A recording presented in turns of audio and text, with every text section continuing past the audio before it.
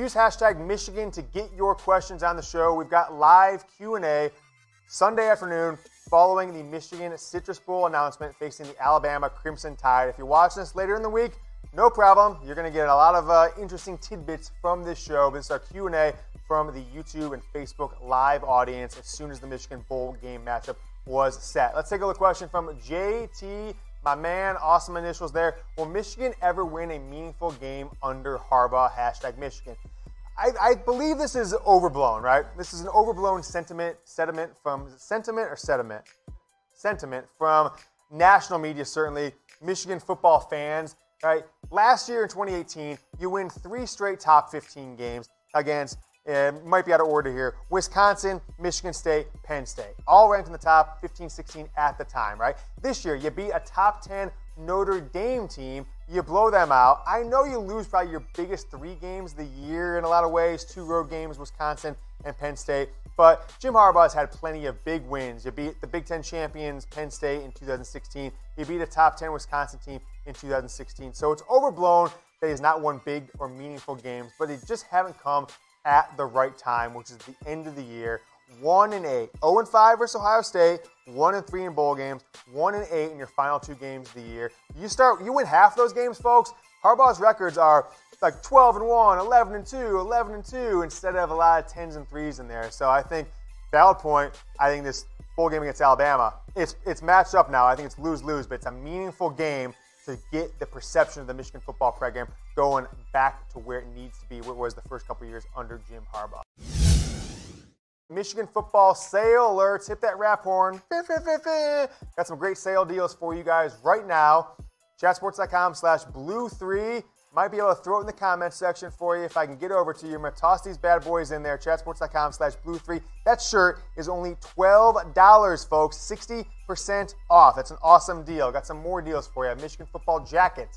$32.50. It's 50% off. Already bought this one for a Christmas present myself. Don't miss out. Got this one. It's the Michigan football women's fleece hoodie, but you see the URL there, chatsports.com/blue. All Michigan football sale items can be found at that URL, chatsports.com/blue. I'll put it in live chat. I'll put it in the comments below after the live show is over. Hundreds of items to get discounted up to 50% off this holiday season. Let's keep the questions going with Ross Hickson, who will transfer out before next season. Now, I'll tell you what, Ross, I was doing one of these after the transfer of Jordan Anthony happened and then Josh Uche going. Like, it's transfer speculation time. It's Yoder season. But you know what? I'm taking a different approach this year, okay? Because it's like Michigan faced Alabama. I always get them right, but when they don't happen the next day, the blog boys and these guys who are just fake news media who take their marching orders from the athletic department, they'll never announce a transfer or anybody going pro. They won't announce actual news until they're given permission. So I think there's at least 5 candidates I've identified. Look at the 2017 class, see who hasn't gotten the starting lineup yet. Look in the 2018 class, see who's already been passed over by a true freshman. There are your answers. Pretty clear, I think, if you look at the roster, who I'm talking about. So go take a look, Ross. But I'm going to take a new approach this year. I'm not going to announce names, even when I have very, very certain information about if a player will transfer or not. Let's take a question from Nick Haspar. Is this a major hot seat game for both Harbaugh and Saban? Saban, absolutely not. But Jim Harbaugh, I don't know, because I said after the Ohio State loss that what it should be is if you lose this game, Harbaugh, you lose your job, no matter who you're playing, because you can't go. Is there another program in the entire country that's lost their season finale and their bowl game 4 straight years currently? I don't think there is. It'd be tough to find a program.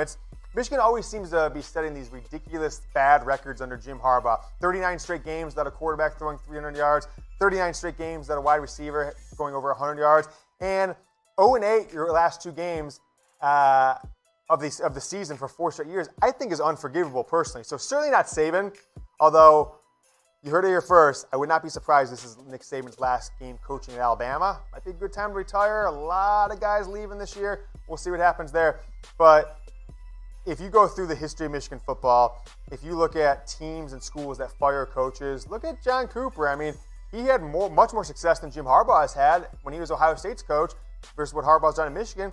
And he just couldn't win Michigan or win bowl games. And so when it got to the end of his career, he lost a couple bowl games in a row to like South Carolina after a couple of average seasons. They canned him. So I am not a fan of losing bowl games every year. I don't care if it's Alabama.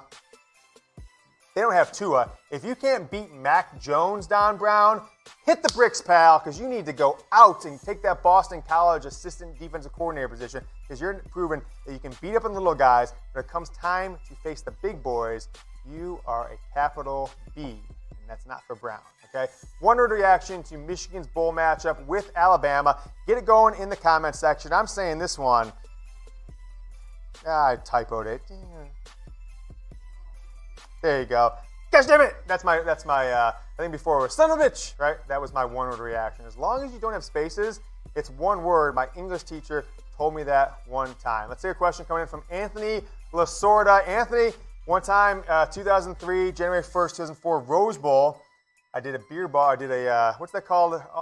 When you're a keg stand. Did a keg stand with your grandpa Tommy. Michigan. Are we losing? Are we keeping Don Brown? I keep saying the hashtag like an idiot. Don't say the hashtag. Are we losing Don Brown or keeping Don Brown? Please say no. Okay, are we keeping Don Brown? Please say no.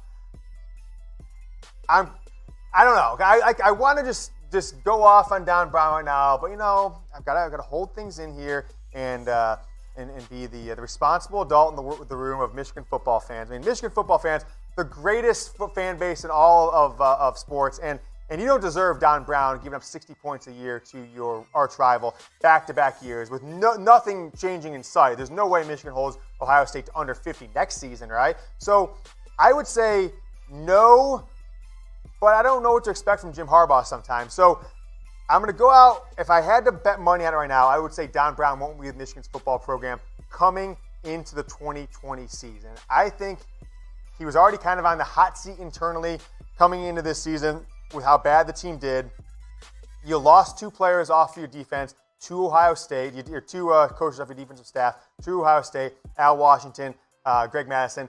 And you didn't replace them with anybody that did any better of a job. And frankly, you could say that the Michigan defense did worse this year. New head coach, first-year quarterback for Ohio State. So I think no will be the answer, and I don't think he'll be fired, though. I think if he does leave the program, it'll be one of these like, Don, you've got until January 15th to announce your retirement or announce you're taking another job to be closer to family or something like that. It'll be one of those, but I don't think they'll fire him. Throwing some FBs on there. Fire Don Brown, FDB. Harbaugh won't fire Don Brown. I don't think that's an option in Harbaugh's mind. But you got to think about this.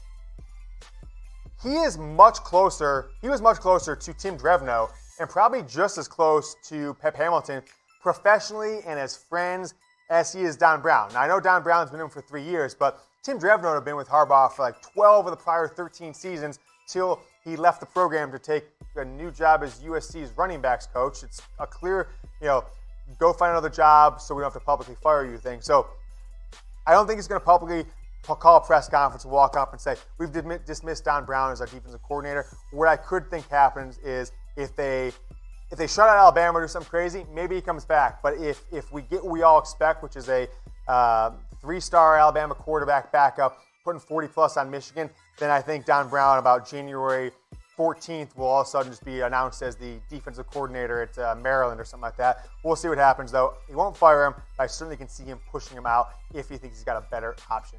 Got another question here from Kevin White. All right.